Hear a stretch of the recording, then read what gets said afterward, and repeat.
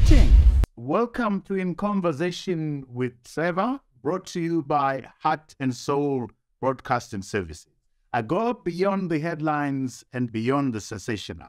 Today I'm in conversation with Hopewell Chin'ono, award-winning journalist and documentary filmmaker. If you enjoy this conversation, please subscribe, like, and share. Enjoy this thought-provoking conversation.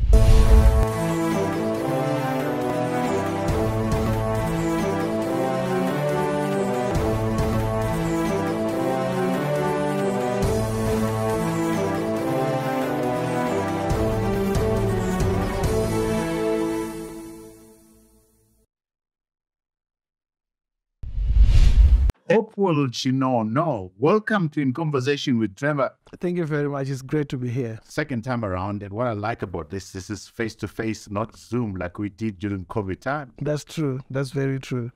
Hopewell, last time you were here, you had not been arrested, and then you got arrested. And a lot of people, there was a sense out there that this show had contributed to your arrest. Do you want to clear the air? That I didn't cause you. I wasn't part of you getting arrested.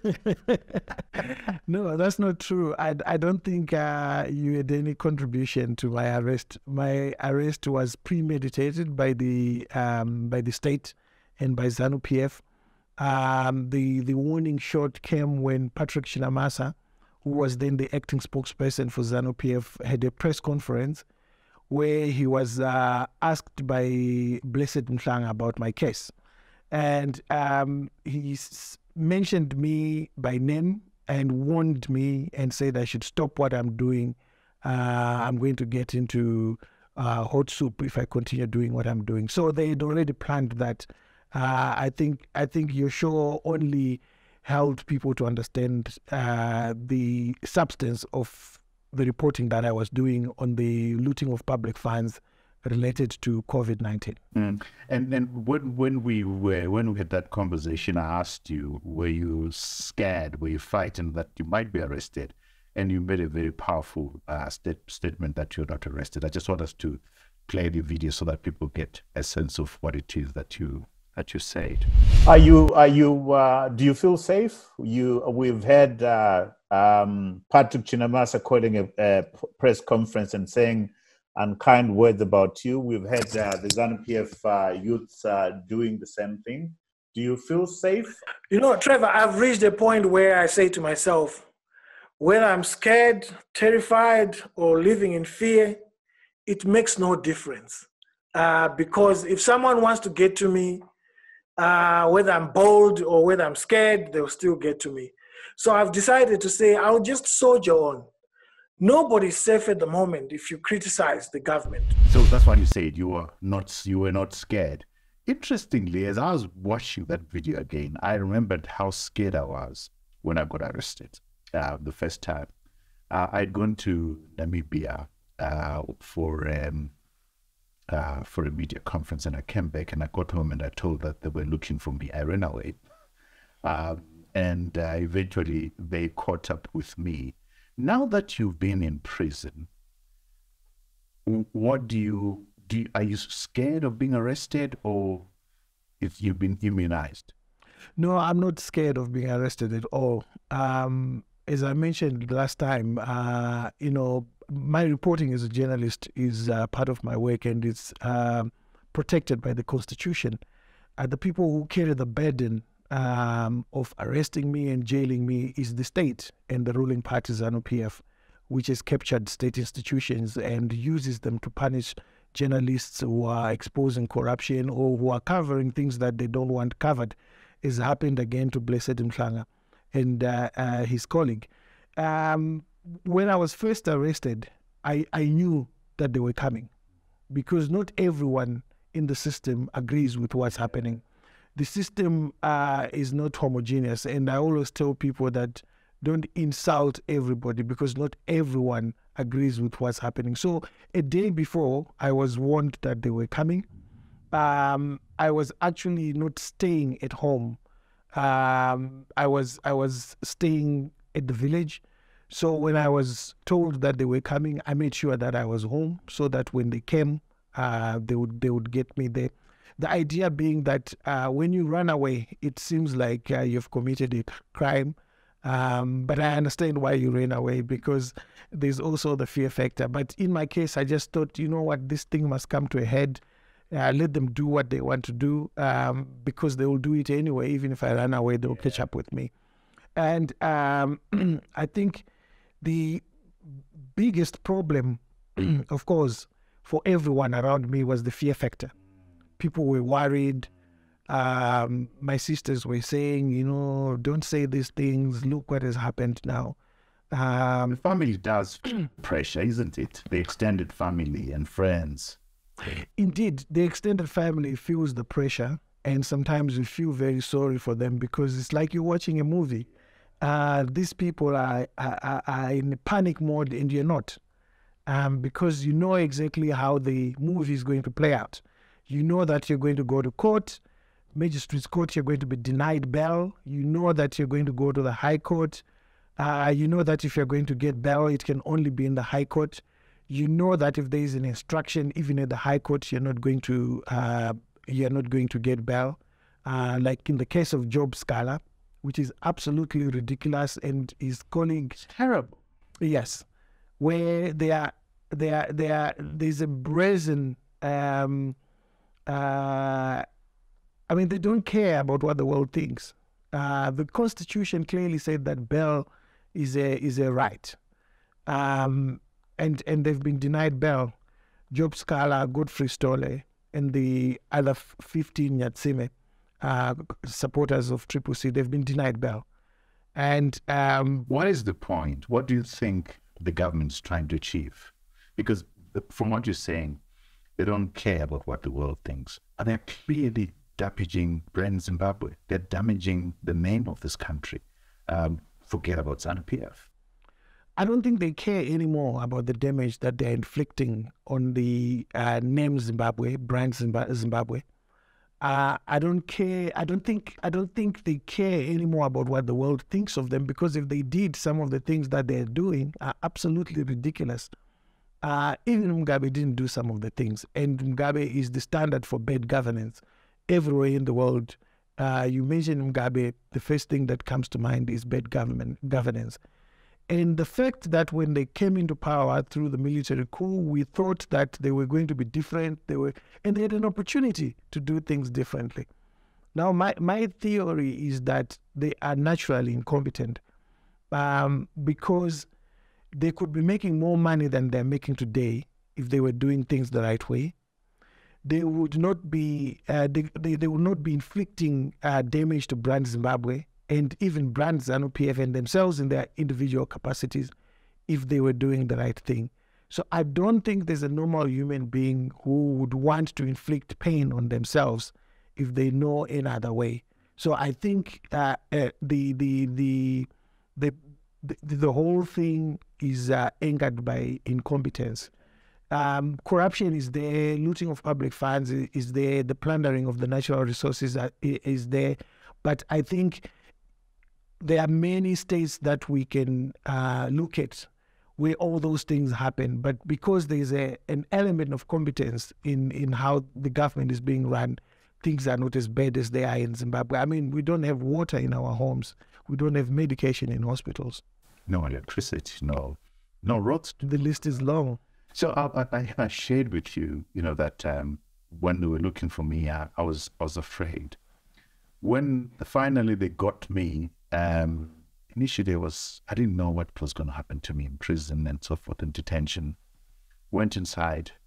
When I came out, I was a changed person. I was no longer scared. They'd hit their best shot, and there was nothing. What else could they do to me?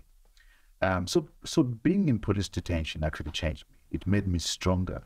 It made me actually realize that, maybe I'm fighting for a good cause. If I wasn't convinced, now this is the right time. This is the time. I mean, we're talking about 2 decades ago, if not more. I mean, it's 30 years ago. Did prison change you? Did it change you? And if it did, how did it change you? Prison definitely changed me. The first time when I was arrested on the 20th of July, every process and procedure was new to me. I'd never been in police detention. I'd never been arrested my whole life.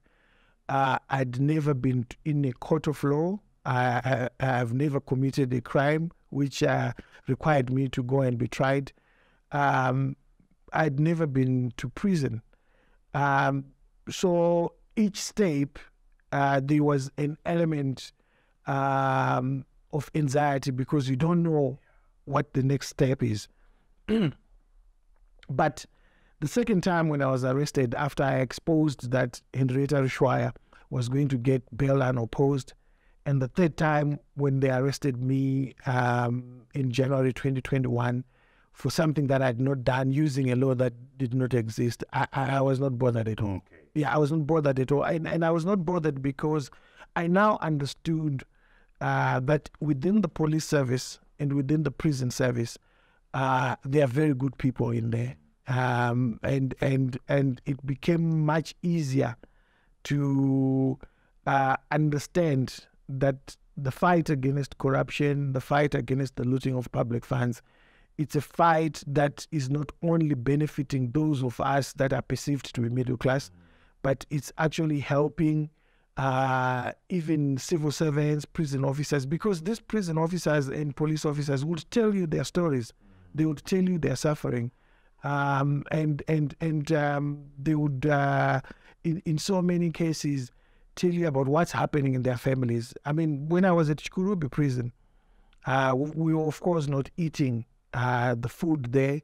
One, because for security reasons, and second, because it was just badly cooked. Terrible food. They boil beans with water, and they cook sadza, and they give them that sadza with boiled beans, and the gravy or soup is the water, and they just add salt.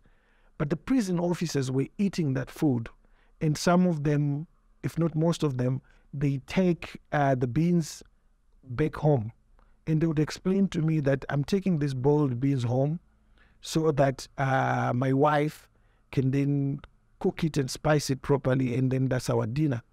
So I realized that these people that are looking after us are actually suffering as well, and they understood our fight, that our fight is not about removing a government. Our fight is about a fair society. Our fight is about asking a government not to steal public funds that are meant to protect the vulnerable in our society. You say it changed you. In what way? It changed me. I'm not scared anymore. As I said, the first time I was prepared, but there was an element of fear. But this time around, the second time, the third time, I was not bothered. Even I've just come back from Europe, where I was away for almost 3 months, and I was getting phone calls from people in the system to say, "Why don't you just stay there? Save yourself all this trouble." And I said, "No, I'm not bothered. I've not committed any crime." Yeah. So if I've committed a crime, and if they can prove that I've committed a crime, then fair and fine. But I've not committed a crime. All these cases, the 3 cases, 2 of them have been thrown out by the High Court. I mean, the first one, the judge said that there's actually nothing before the court. And yet I spent 45 days in prison. And then they took the title deeds to my house, which they still have. They took my passport. I paid $20,000 as bail reconnaissance. And for something which a judge says is not even before me. He said, "I would like to acquit this man, but I can't even acquit him because there's nothing before the court." You acquit where something has been put before the court. But as it is, looking at these papers, there is nothing. And then the third case, the judge said, there is no such law under our statutes. That law does not exist that you are saying you've used to charge this man. And the state didn't even bother to turn up for the hearing because they understood that they were persecuting me. I'm confused because I don't know when I see you going to court and so forth, I'm like, is he still going to court? What's happening? So which case is now still alive? So I was arrested on the 3rd of November, 2020. After I had practiced as a journalist, I published that Henrietta Rushwaya who's related to powerful people in government, had been given bail unopposed after she had been caught smuggling 6 kilograms of gold out of the country to Dubai. When they came to my home, they said, we are arresting you for violating your bail conditions for the first matter. But when we go to the police station, some of them, they said, you know what, you've not committed any crime. We've just been told to scrap for something. So now we are going to say you published the issue of Henrietta Rushwaya, and that because you published that issue, it's obstruction to justice. And I said, but I'm a journalist. And I said, what I published about Henrietta Rushwaya is correct. And they said, look, we're taking instructions. Interestingly, the first time when I was arrested, I think that's why people made an inference that Hopewell was arrested because he was in conversation with Trevor. I was telling them stories about the things that I've said in the past. And I said to them, even in conversation with Trevor, I have said these things. Why is it an issue now when I've said these things? And so when one of the investigating officers was cornered by my lawyer, Beatrice Mtetwa, he then repeated what I had said, that he also said these things on Trevor, on Trevor's show. So the inference that was drawn was that he was arrested because he said, but in actual fact, this guy was cornered.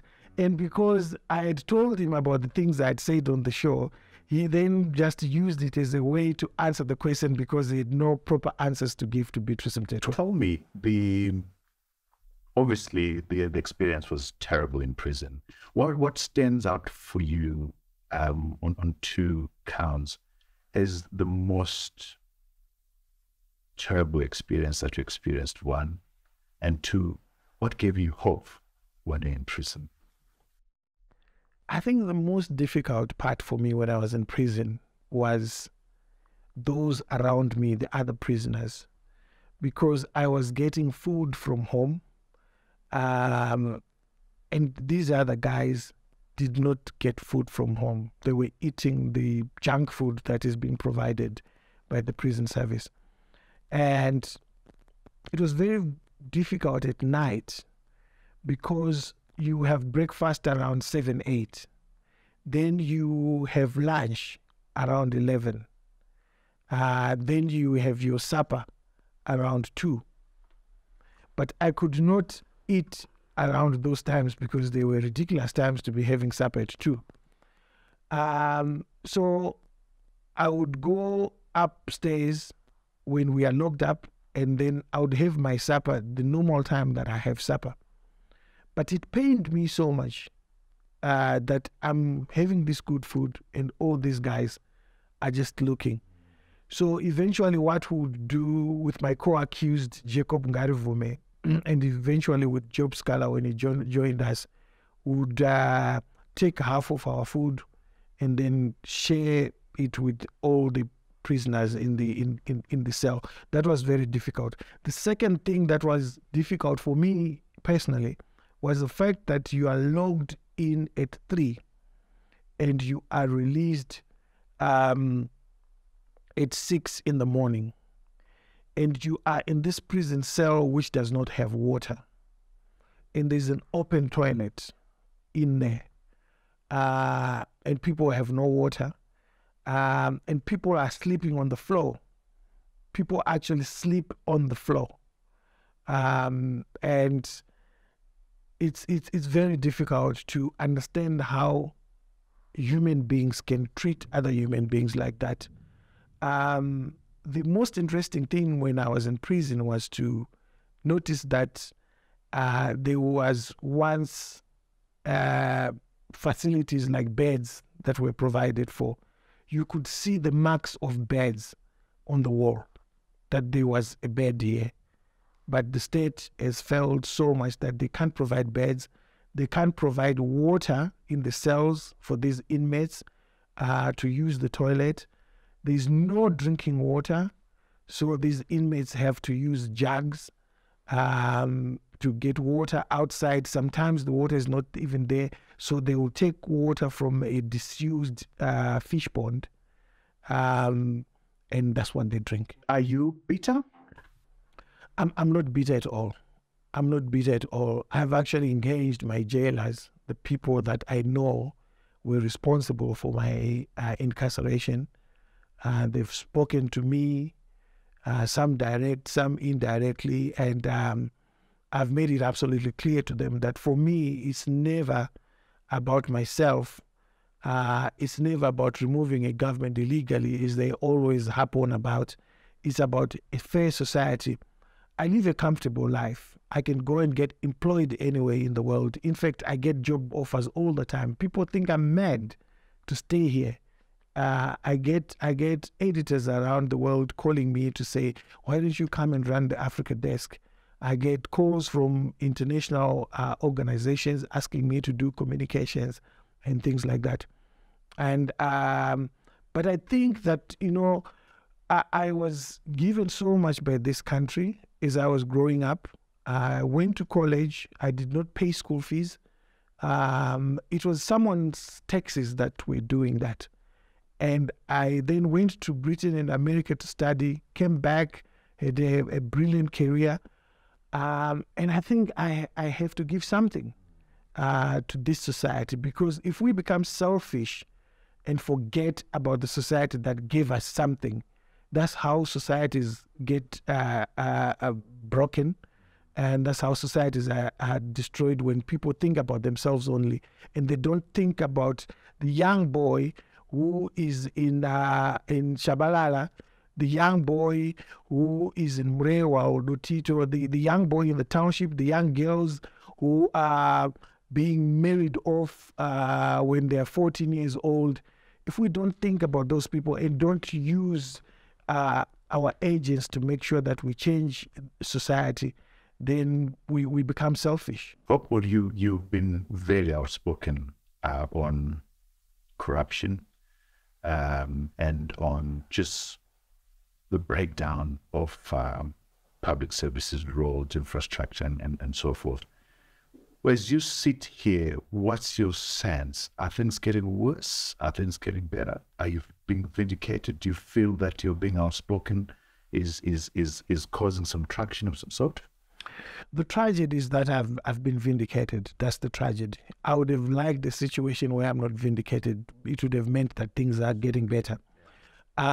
We live in a country where there's no single radiotherapy cancer machine. I made a speech in Geneva about it at the UN. When I came back, I was lambasted by ZANU-PF and some elements in government, and they said I was a sellout.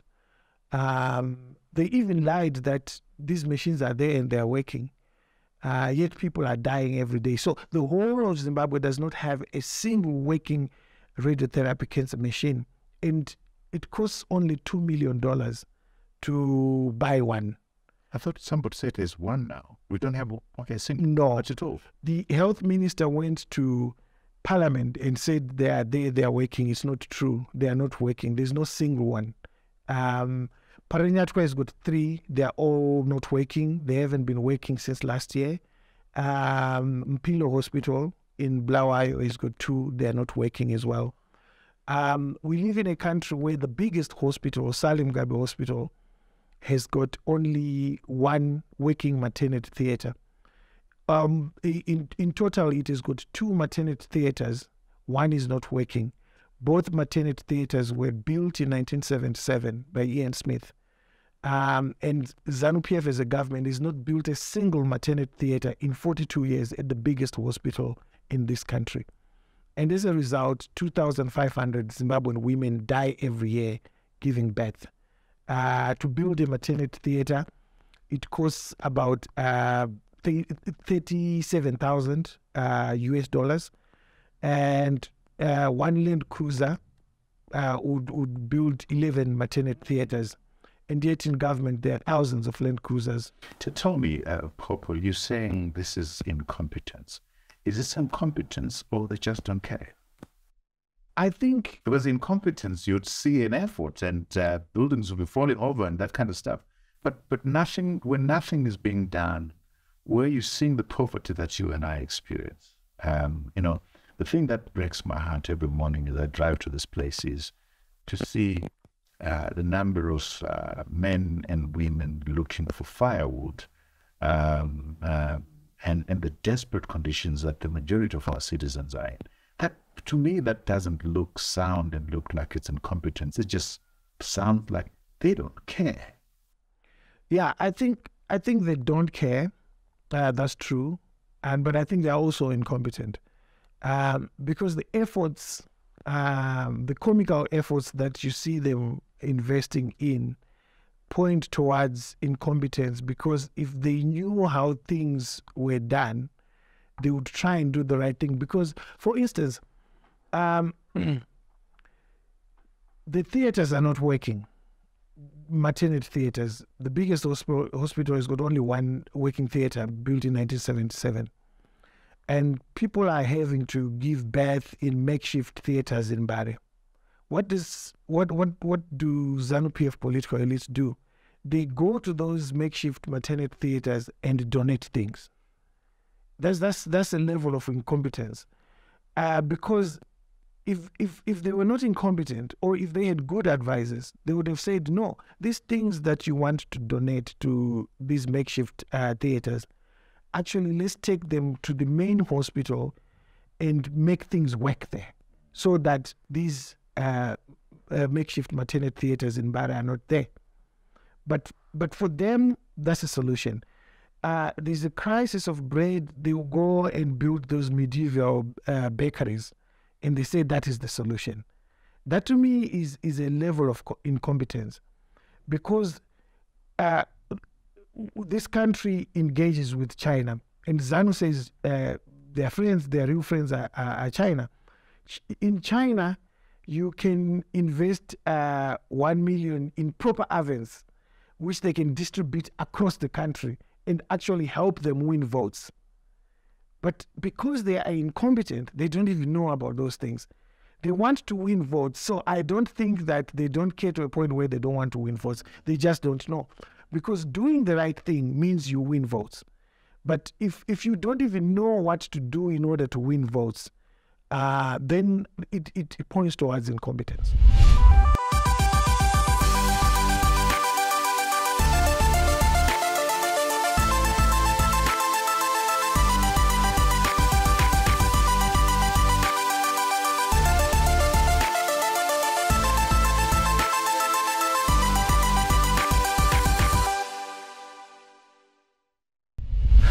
The other thing that you've been very outspoken about, actually I should say that in many cultures, Hopewell Chin'ono sounds, walks like he's the opposition, he's the leader of the opposition.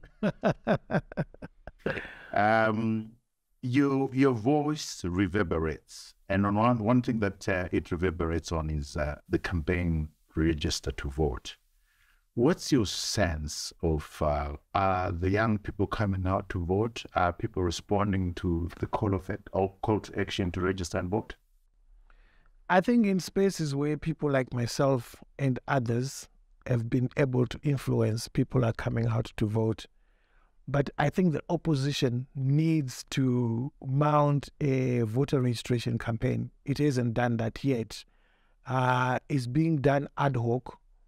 But I hope that the main opposition leader, Nelson Chamisa, is going to come out and mount a voter registration campaign, because he's the most popular politician in Zimbabwe. And that popularity should be used to harness the voter registration campaign to make sure that young people vote. Young people love Nelson Chamisa. And so it requires him, again, to use that popularity to make sure that they are registered to vote. The issue of registering to vote is so tragic because, for instance, in 2013, only 21 people out of every 100 that were eligible to register to vote and vote bothered to do so. Which means that 79 people did not bother to go and register to vote out of every 100, or did not bother to go and actually vote out of every 100.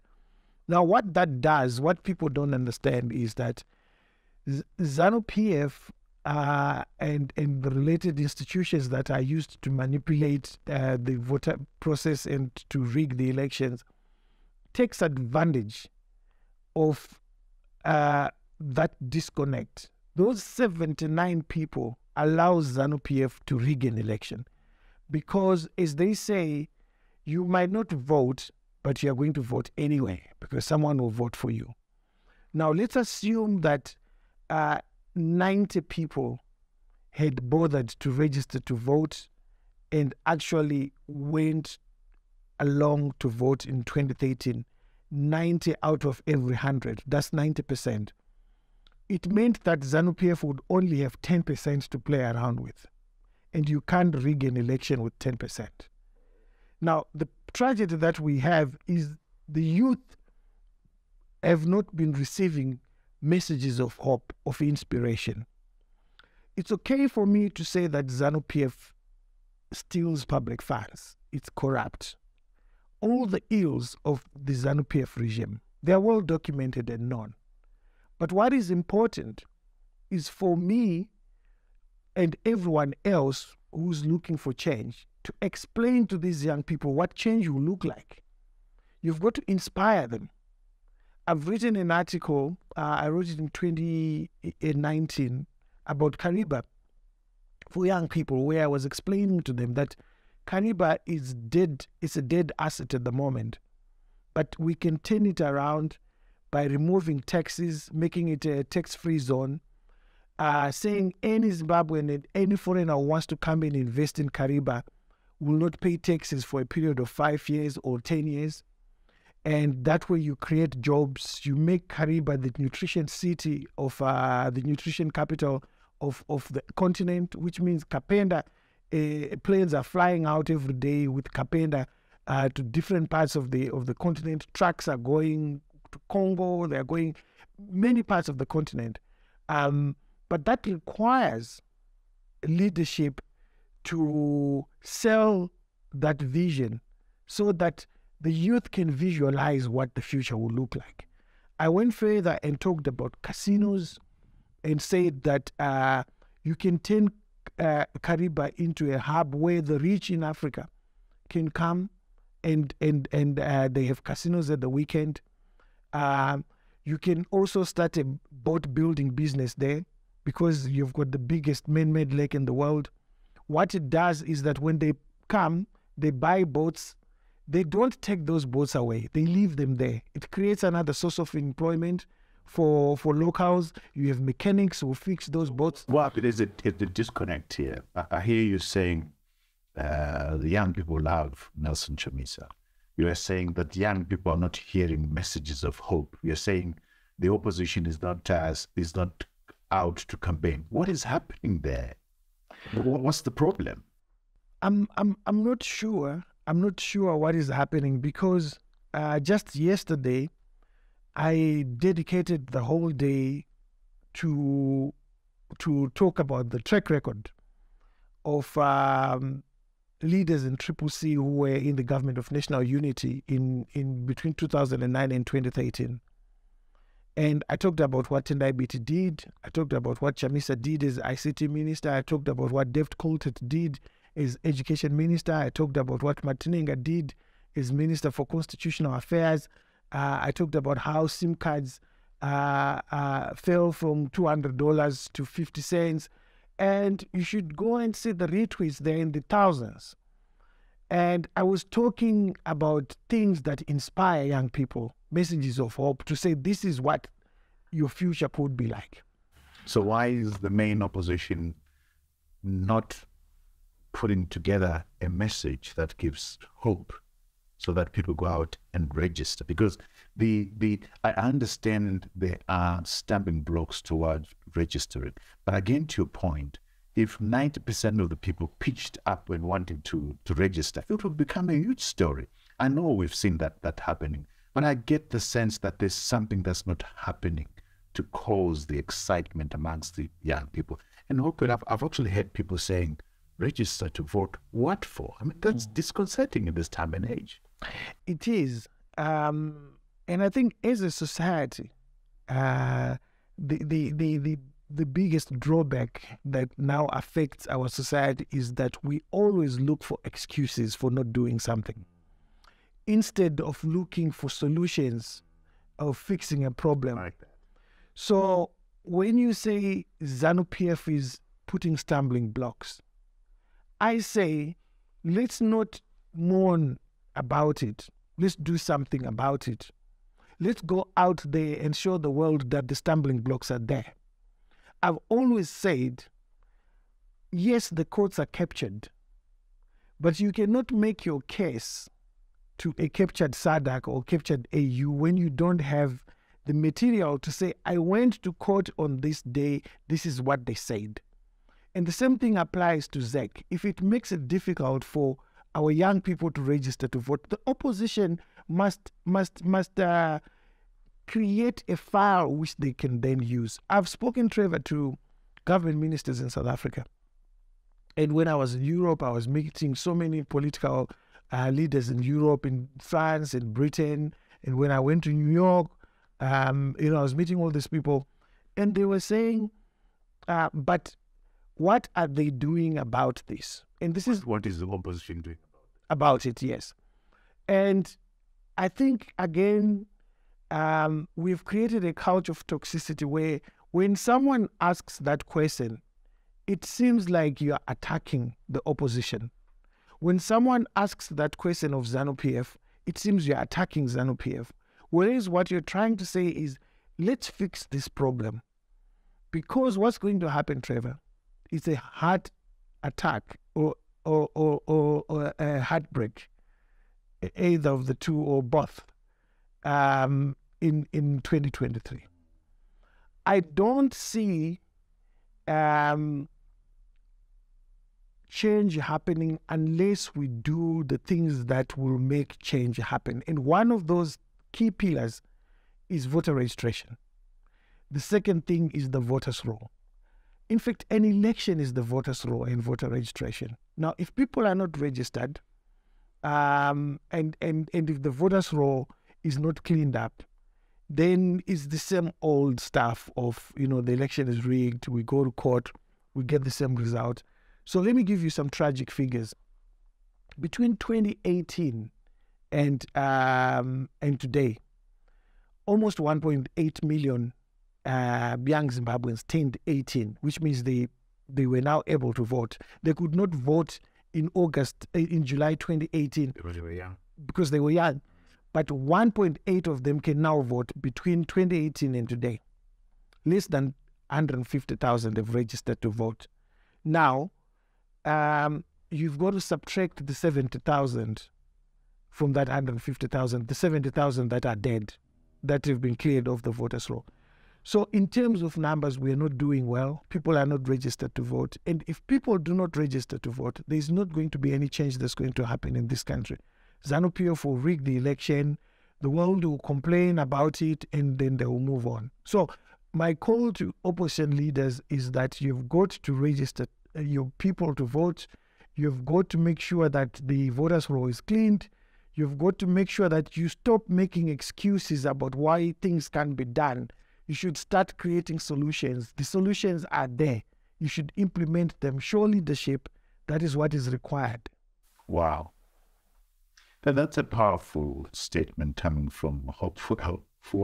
I said before I asked that question that sometimes I get the sense that you're the leader of the opposition. I must ask you this question, Hopewell. Why does it have to take Hopewell to say the things that the people in the opposition should be saying?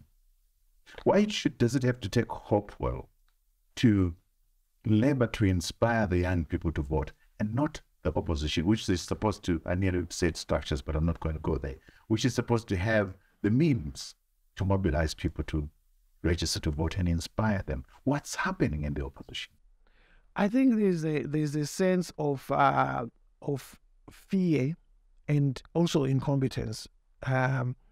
The fear factor is derived from the fact that people like Hopewell, Job Scala, and Vume, are locked up, and some of the opposition leaders, they see Fadzaimayer in prison, so they're afraid to say, if we speak out, if we talk about these things, we might be locked up as well. And the second aspect is of incompetence. Our politics has never been based on ideas and competence.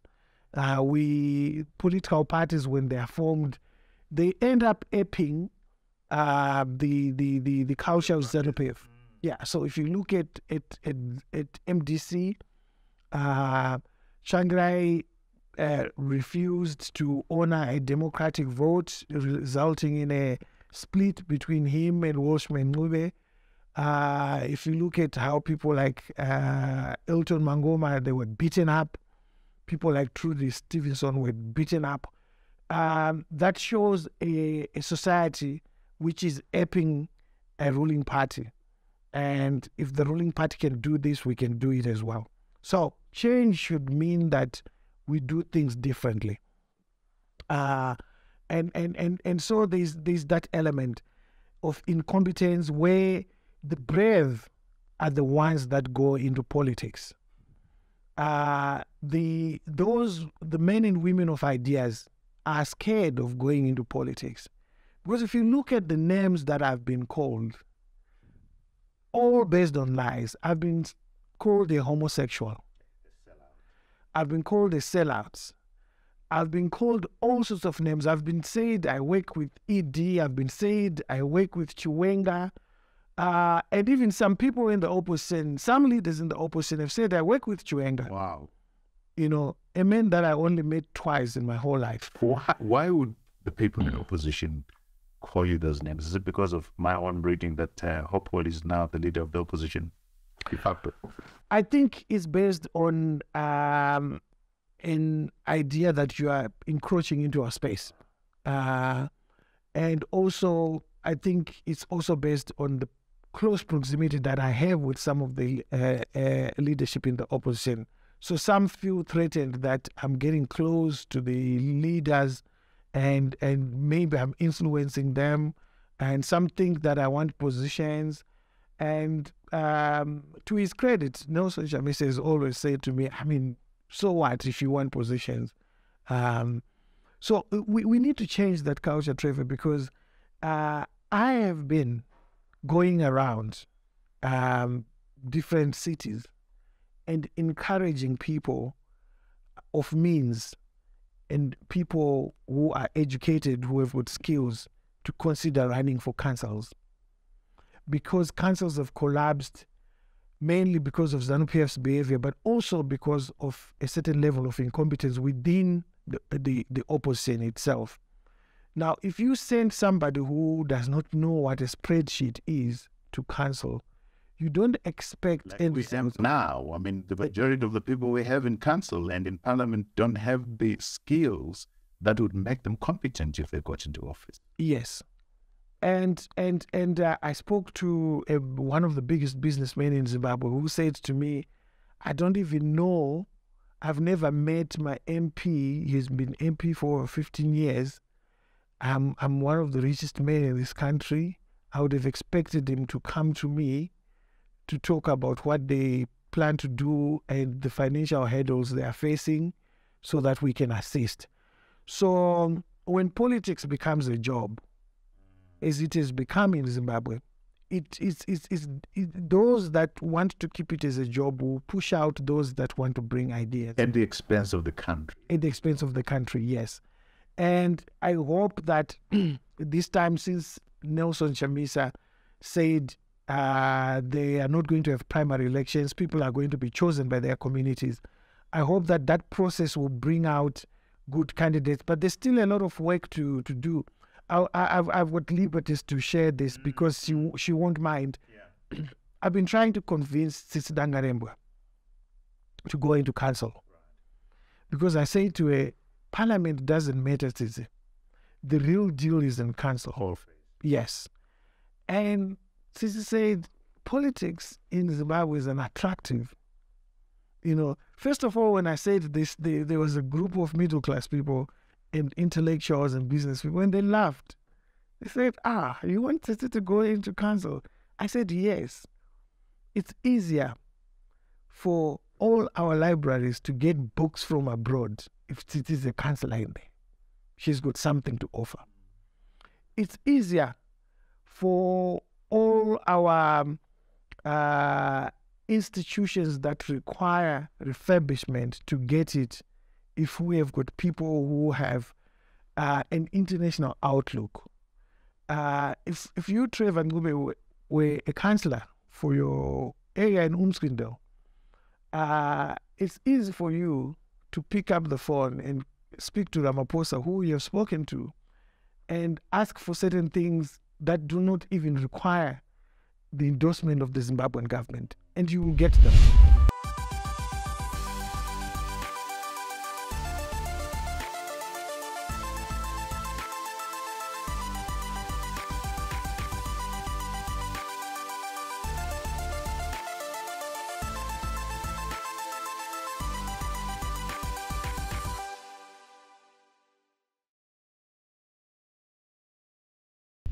I think for me, the issue, and this is where my good friend Muj Masunda always reminds me, the caliber of the people that we elect to parliament, to the council, should be people that have ideas to empower the citizenry to do their own stuff. It's okay for us to get help from abroad, but we are such a rich country. We could do lots of things for ourselves. Yeah. I mention abroad because there's a disconnect between central government and local government. Local government is in the hands of the opposition. And unfortunately, central government does anything and everything possible to make sure that central government doesn't work. Let me push you on that. You've said we tend to come up with excuses why things don't work. I hear that a lot, that central government wants to make things not happen at local government level. With the opposition controlling the majority of the local authorities, if they were determined to make local authorities work for the benefit of you and I, and they went out and they called us out and they supported us when we did things that are good for us, don't you think that local government would work? I think if we had quality... Then I go back again. Yeah. As a DMS councillor. If we had quality councillors, we have some quality councillors, but the numbers are not enough to make a difference. So if we had quality councillors, it would be easier to have take for example, Strive Masiwa or Moxon, Mr. Michaels, yes. Now, if you get someone who was your gardener and is now your councillor, what kind of conversation is he going to have? So in other countries, in Kenya, for you to be a member of parliament, you must have a degree. You cannot go into parliament without a degree. We don't have that here. We had it in the past where the Rhodesians said you must own property. You must have a stake. Now, if you have somebody who's living in a cottage and is representing that community, the effects of rents and all those things don't affect him or her, so they don't understand. But doesn't the problem there, Hopewell, lie on me, the elector, the voter? Why am I voting for somebody who doesn't have the qualifications? You bring me to a point where I think it's a fundamental point that is being pushed by the opposition, which is so wrong. And that is, we need new leaders. No, we need new voters. I need new voters who understand that I need to say, when Hopewell comes and says, I want to be a candidate, just say, Hopewell, let me see your CV so that you represent me. So we need a reformation of us as individuals so that we hold to account the people that represent us. What's your pushback on that? Actually, there's no pushback for that one. I think you're correct. And I think that's what Nelson Chamisa is trying to do now, by saying that we are not going to have primaries the communities must give us candidates. And what he's trying to say, what he's doing by saying that is to say, if Trevor, you give me Hopewell, you must understand that you are going to live with Hopewell for the next 5 years. If you give me a bad candidate, it becomes your bad candidate. In the past, political parties would have primary elections and only people within the party would be elected. But this new system that Nelson Chamisa is put on the table now is to say, you don't even need to belong to the political party for you to be a representative. You are selected or elected by your community first, then you go to become a candidate for CCC. And so it's important for that. But coming back to the issue you have mentioned, the main question for me is, why are we failing to attract people of great minds? Why are we failing to attract great minds into politics?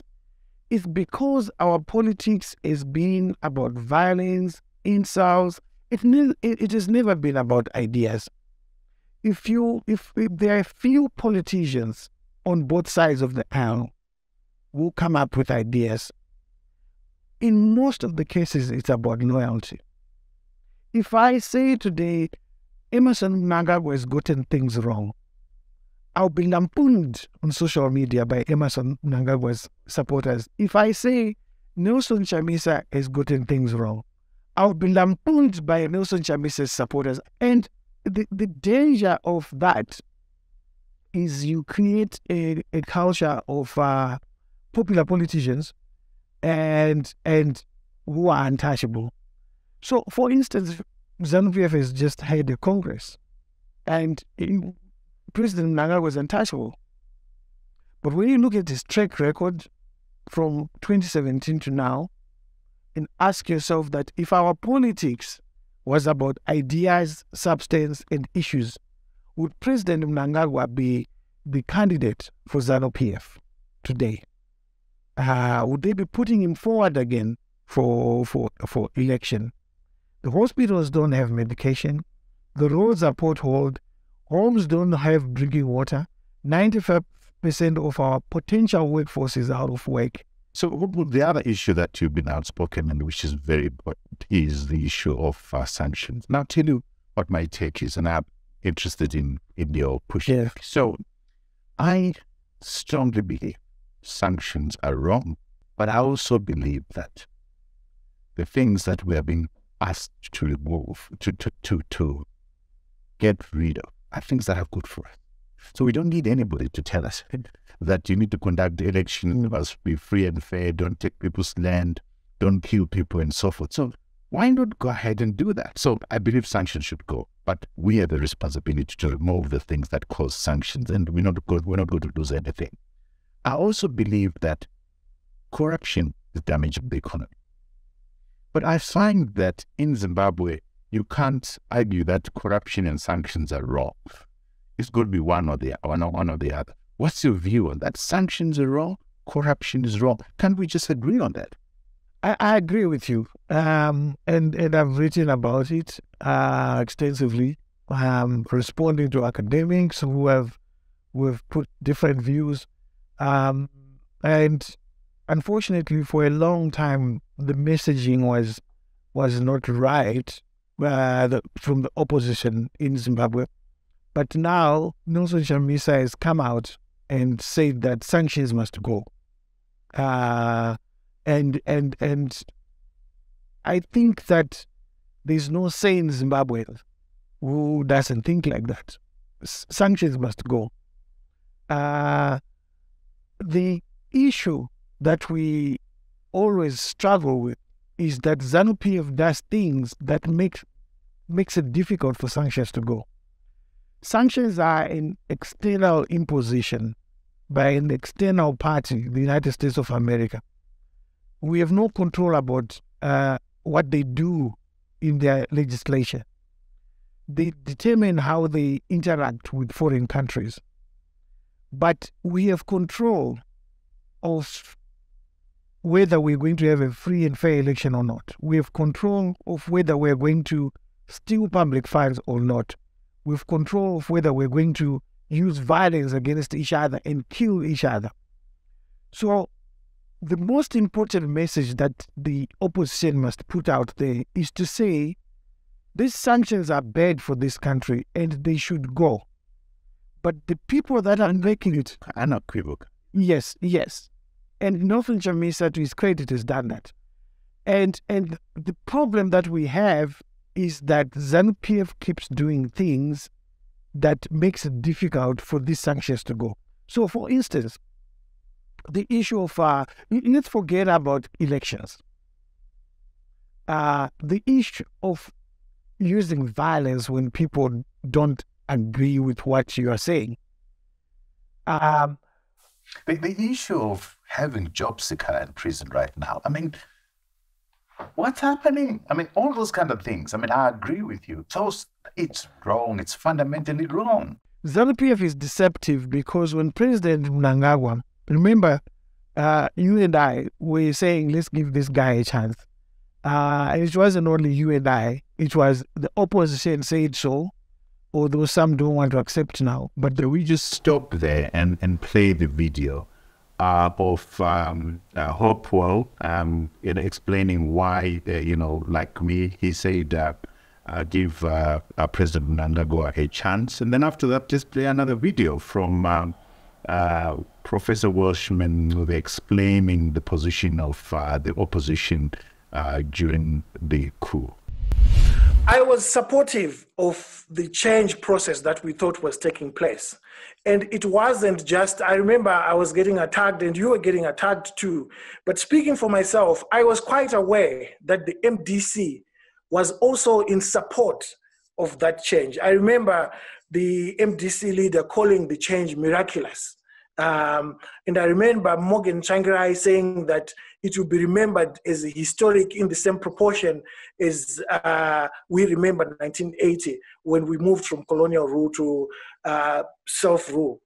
And for me, I looked at the Constitution, and the Constitution stipulated that the next president, after the current president resigns, comes from the party of the president that has resigned.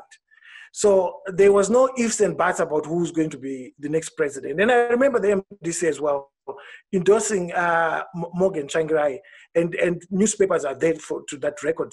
I remember newspapers publishing stories of the MDC endorsing the presidents of Emmerson Mnangagwa.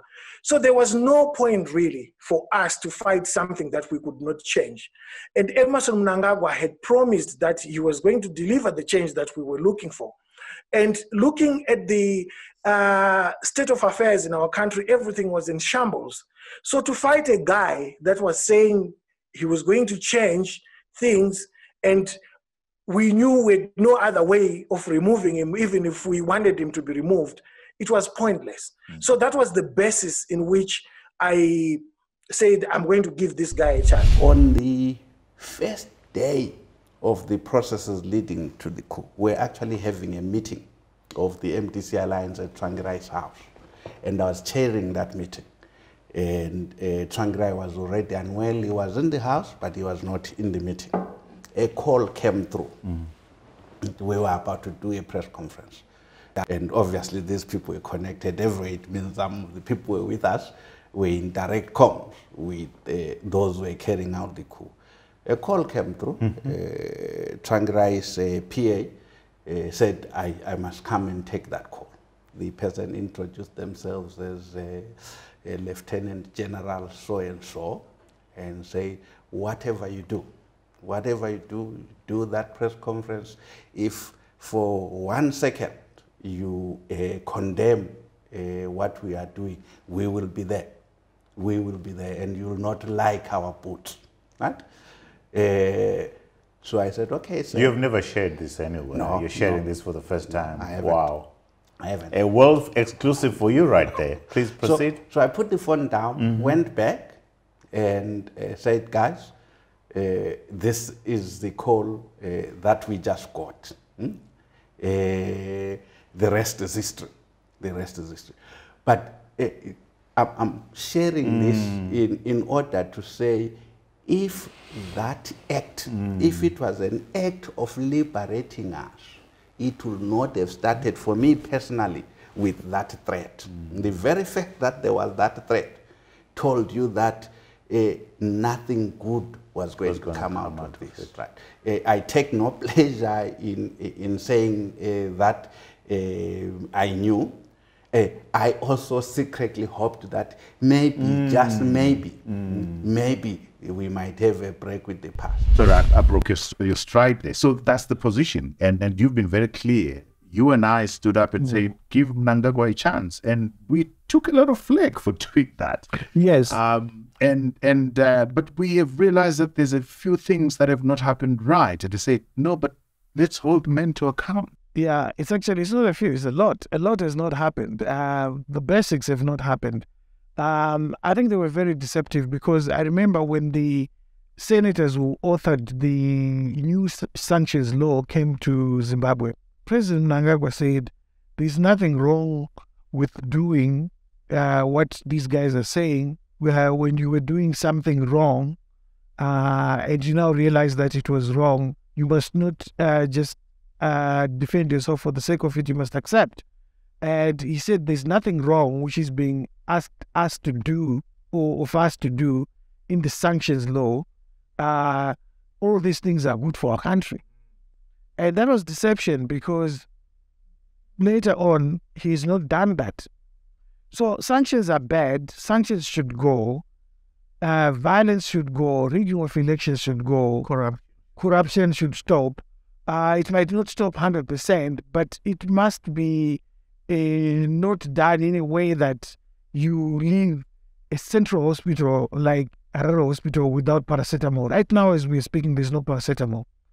Paranyatwa is not working as we are speaking. It's on emergency mode. So you can't schedule an operation at Paranyatwa today. Those are the terrible things. Sanctions will be so insignificant if we were not stealing money, because I'll give you a good example. A Land Cruiser is being landed by this government at $400,000 US. You ask them why they don't have maternity theaters, why they're not building maternity theaters. They say it is because of sanctions. But one Land Cruiser can build 11 maternity theaters. You look at the issue of books in schools. You say to them, why are you not getting books? They say it's sanctioned. Trevor comes with a container full of books. They say, oh, Trevor, which party does he support? He doesn't support ZANU. No, we're not taking those books. So we are sanctioning ourselves. And so sanctions has become a political solve to explain why they have failed. But we have never had a sincere discussion as a nation about these things. And I think the day when these sanctions go, when we resolve our issues, we should have a charter as a nation to say, we can't do this because it will attract this kind of behavior. And I think these things must be taught in schools, because if you look at the United Kingdom, politics is part of O-level and A-level studies. So they understand how a country is run. We have adults in this country with university degrees who have never set their eyes on the constitution of this country. My last point there is, there are segments, I hope, correct me if I'm wrong, in ZANU-PF who are happy with the sanctions there because they benefit from sanctions. Am I right? You are very correct. A lot of the people don't want sanctions to go. That's why you find that when there's discussion of sanctions going now and they think they might be removed, they'll go and arrest Job Scala and make sure that it doesn't come out, because they know that will be a deterrent for removing those. They are benefiting from this opaque environment that sanctions allows. Exactly, because remember, Trevor, I was young, but you were old enough that down the road from where we are, one of the most senior ministers in this country committed suicide, ashamed of a Toyota Cressida. Look look at the corruption that's happening today. You ask yourself, was it worth it for Nyagumbo to kill himself? I mean, if he can see what's happening now, turning his grave and saying to himself, I killed myself for a car. These guys are looting billions. So the level of shame has changed also in this country. And I think the citizen is so desensitized, such that even this discussion we are having about sanctions, if you try and have it, people just disconnect. They don't care anymore. They don't care anymore. But again, the opposition needs to go out there, educate people, make 1-minute clips. Make them connect with the issue. Yes. So this is my criticism of the opposition, and I've said this to some of them, that they tend to be loud when it's issues that affect them, not the populace. Why not come back? Why not talk about the issues that are affecting the common person? You're allowed when you want to tax, when you want your cars, when you are in parliament. Is that a fair? Yes, I've had this discussion with Themba Mlisco. I've said to him, you are so loud about your packs, you want your salaries, you want your cars. It's one place where ZANU-PF and the opposition unite. They are agreed when it comes to packs. When it comes to packs. And the tragedy is that they're about to dish out $40,000 per every MP. And that money, I can tell you that I don't see any of the MPs, maybe one or two, saying they're not taking it because they see it as money that they will use for their campaigns. And ZANU-PF is very clever. It does those sort of things because it knows that the opposition will not walk away from $40,000 per MP. That said, the quality, I challenge Zimbabweans to select the right type of candidate, because if you get the wrong person into council or into parliament, you will have to suffer the consequences. We don't have clean drinking water. We do not have good roads. They are potholed. Our children don't have books. 95% of our potential workforce is not working. Our hospitals do not have medication. The whole country does not have a single radiotherapy machine. We don't even have a heart bypass machine. If you require a bypass, you're going to die. So it's important to choose quality councillors and quality members of parliament. And if we don't do that, Trevor, then we will continue suffering the consequences that we've been suffering in the past 20 or so years. Your friend Much Masunda went into council. The change was seen. Yeah. Imagine getting free access to the Newsday, the Standard, the Zimbabwe Independent, and the Weekly Digest for a full month. Well, you can, and all you need to do is download the Newsday e-reader app on Google Play Store or scan the Newsday QR code in any of the AMH print publications and start enjoying the quality content. Usasarirewe, famba ne time, famba ne chokwadi, famba ne e-paper.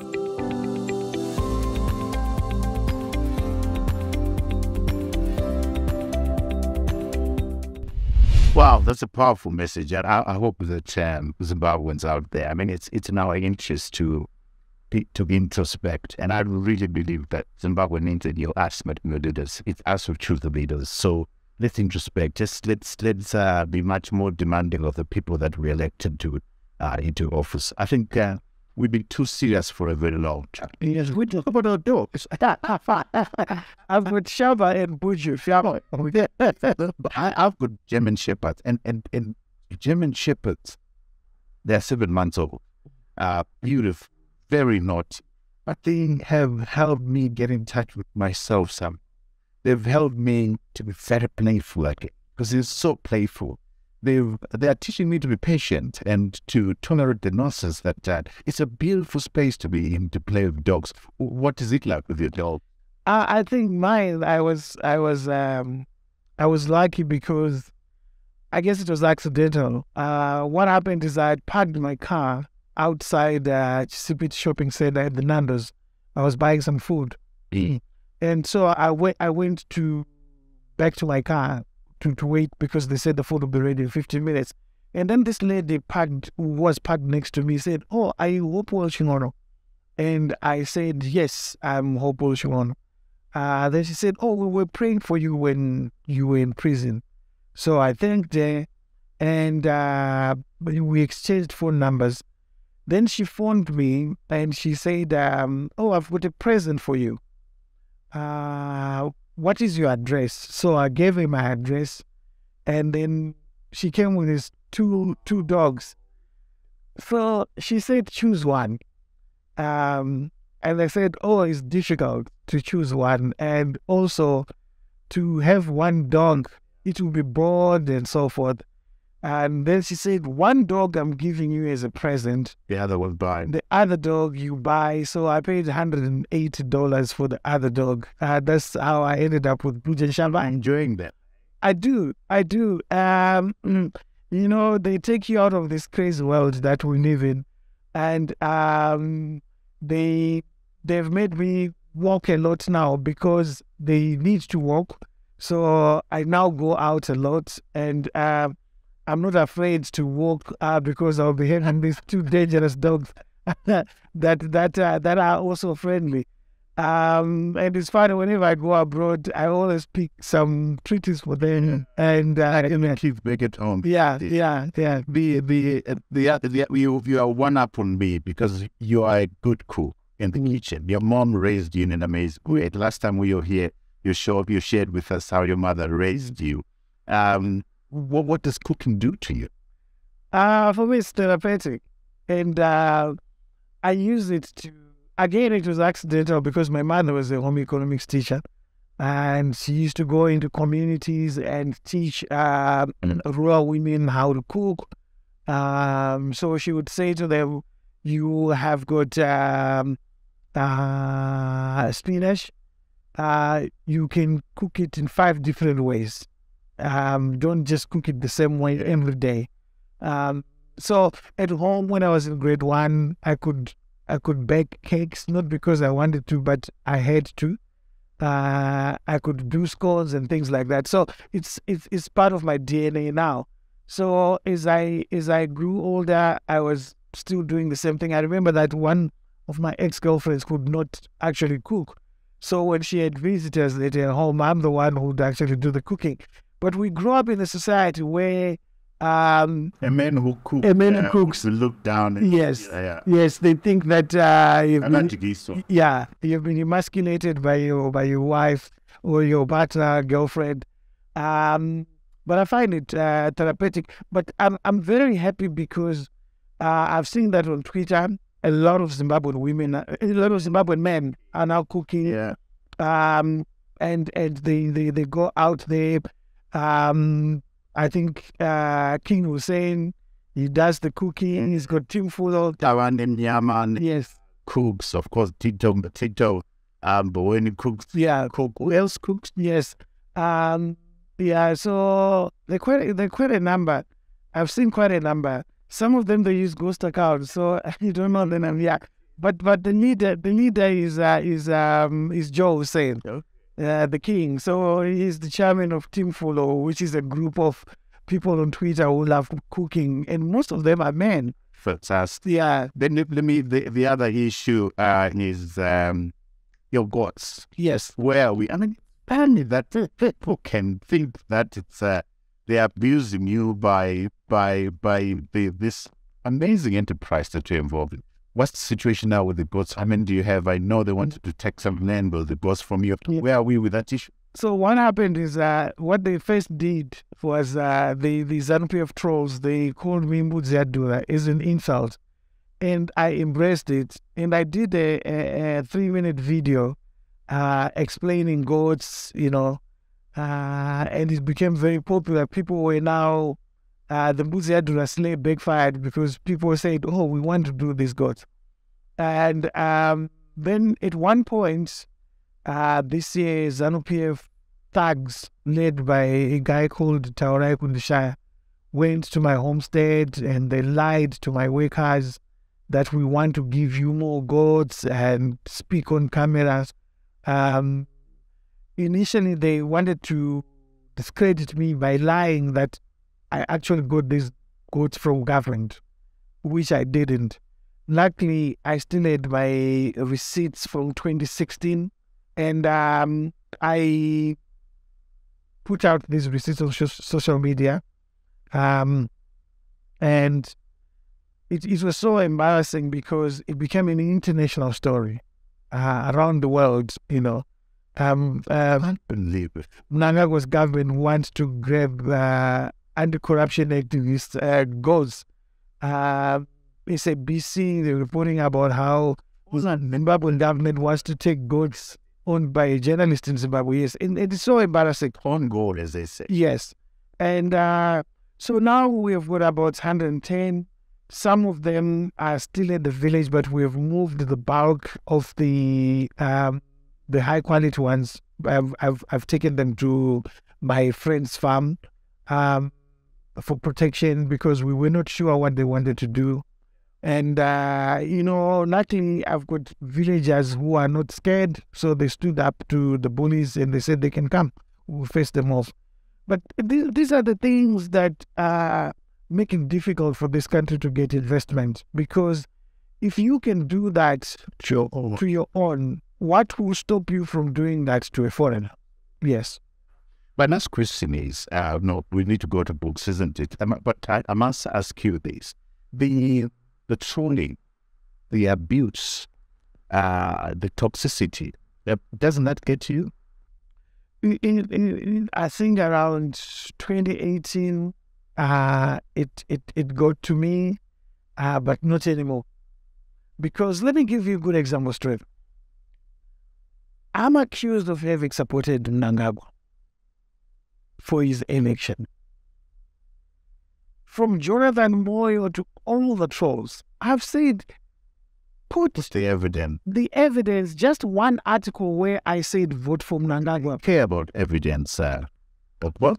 They don't. That's the tragedy. And that's what makes our politics toxic. I've said, put the evidence and I'll give $1,000 to a charity of your own choice. They don't do that because they know they are lying. I never supported Mnangagwa's election bid. I only said, allow this guy a chance when they did the coup. The opposition said the same thing. The late leader of the opposition, Morgan Tsvangirai, said that. The current leader, Nelson Chamisa, said that. I have a good relationship with Nelson Chamisa. And we talk about these things. And so I understand what his thinking is, and I understand that some of the people that do those sort of things, they see me as a threat because one of that relationship with Nelson Chamisa, and two, they think I want to go into politics and I'll end up taking positions. Sometimes you actually see them putting their differences aside with ZANU-PF trolls and ganging up to attack me. And what this does tragically is that there is a huge silent majority which watches these things and it becomes disinterested in politics. And the reason why I don't take them on the way I could is because I realize that if I do so, it damages Nelson Chamisa. And sometimes you wonder that maybe these are infiltrators who are sent to do this in the name of the opposition in order to damage it. So what I've done now is to look at the bigger picture, look at the bigger things and leave that, because I've said to myself, why do you fight strangers? You don't even know this guy. Yeah. And I would rather fight Trevor because I know him. Yeah, and you and I disagree. Yeah. Peter, And our disagreements is on issue. Have never been toxic. I disagreed with Nkosana Moyo when he launched this presidential bid. I said, you're not going to make it. Nkosana Moyo, I can walk into his home now and cook and go and take the most expensive whiskey, and we'll sit down and drink whiskey, and I'll tell him that what you're talking is nonsense. And you still come back tomorrow for breakfast? Then he will call me and to find out whether I got home safely. And that's the way it's supposed to be.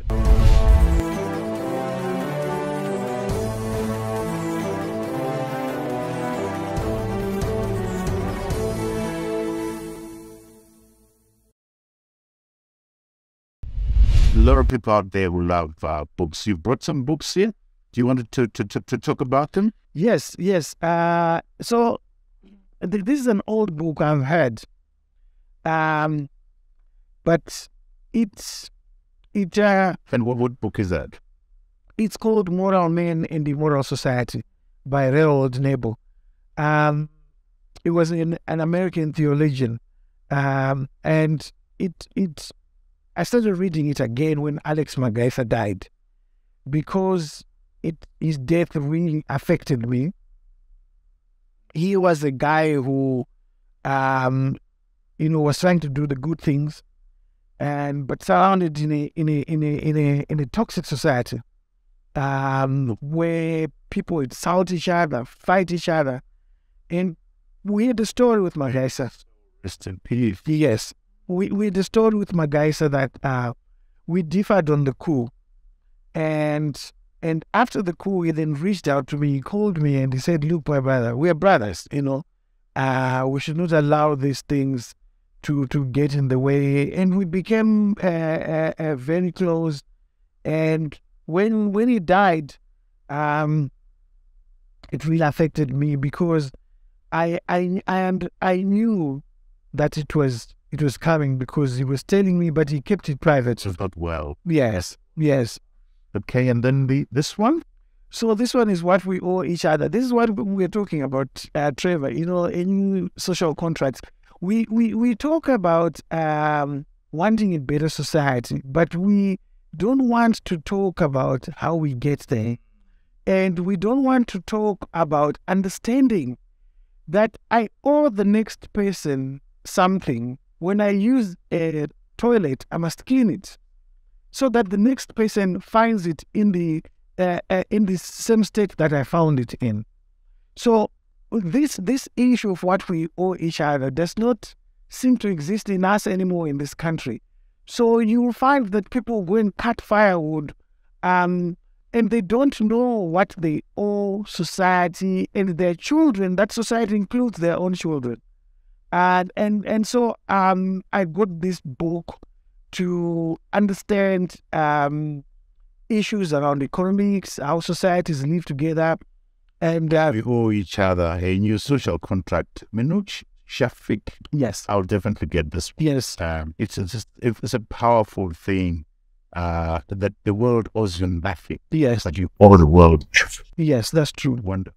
That's true. These ones made me laugh. The third way. So I have had these books, I think, for almost 20 years. I first bought this one. That's the one that first came out. So they were written by Constantino G.D.N, who was a professor at London School of Economics. He is seen as the godfather of center-left politics that was espoused by Tony Blair. And in America, it was Bill Clinton. And so I always laugh when I see Zimbabweans talking about the third way. And I say to myself, no, the third way is not about forming a third political party. It's about an ideology, way of thinking. Yes, and how you get there, how you build society, how you build institutions. And so each time when there's this third way debate or in Zimbabwe on social media, I go back to these books and just refresh my mind, and in order to explain to people what it is. Absolutely. Yeah. I've had, like you, I've had these upstairs many years or so. Yes. And the tragedy... New way of thinking, new way of behaviors, a new way of building society. Yes. And the tragedy is that our people thought that the third way is having a third political party. But those political parties that exist today, like ZANU-PF and CCC, can have a third way. And change the way they think, change the way society thinks by doing the right things. And the tragedy, Trevor, is that in Africa, there's been an attempt to have this kind of discourse at a political elite level, but our politics is not anchored in ideas. So it's people like Thabo Mbeki who would try and talk about these things, and then you have other people coming up, and they like President Zuma, and there's no discourse about those sort of ideas. Yes. And then this one, Corona, from crisis to opportunity. Wow. Okay. Scott Galloway. Yeah. So this is an amazing book because it talks about the I would say it says post-corona COVID-19, and it talks about the tragedies that were created, the economic tragedies that were created, and how we can actually exploit them. So we have now learned that we don't have to go to the office. We can work from home. That opportunity, people never thought about it. There are people now who are running multi-million-dollar businesses from their bedrooms. We thought that every business must have an office. Trevor must have a building because he needs a studio. But if I'm doing things on social media, I don't need to have an office to go and do things on social media. But it also looks at the people that have benefited. And the ironic thing about it is that the people that had money actually made more money. Yes. And in our society in Zimbabwe, again, we recoiled into the same old thing of looking for excuses why we can't do certain things. Instead of seeing opportunities. So, for instance, one opportunity that we could have seen in our society is to say, we've got educated scientists in this country. Why can't we start making masks and sending them across the world, making money out of them? Why can't we do that? The reason why we can't do that is that it is opportunistic by those that are linked to the state. Absolutely. So today people are still being forced to buy masks because somebody else connected is producing them. Yeah, but it's not being done for the good of society. And if you look at the issue of fuel, fuel in Zimbabwe is more expensive than it is in Zambia. But Zambian fuel passes through Zimbabwe. Oh, wow. Thank you so much for sharing those books. It's always a pleasure talking to you, Hopewell. You have come under intense pressure for speaking out, but my encouragement, I've been there. I've been like you. I know what it is like to stand out like a sore thumb. People come for you with hammer and dead tongues. Continue speaking up. Never lose your voice. Our society in particular, needs brave people such as you. And I hope you've got political ambitions to push the ideas that you're talking about. No, thank you so much for having me. And I think my last word is to say that the most important thing about the things that people like myself are doing is that they are now being recognized in countries that are not the usual suspects. We've been called Western puppets because we get awards from Western institutions. But when I came out of prison, I got an award for my investigation for the looting of public funds for COVID from Nigeria. And very soon I'll be getting another award from one of the countries that you would never even think of.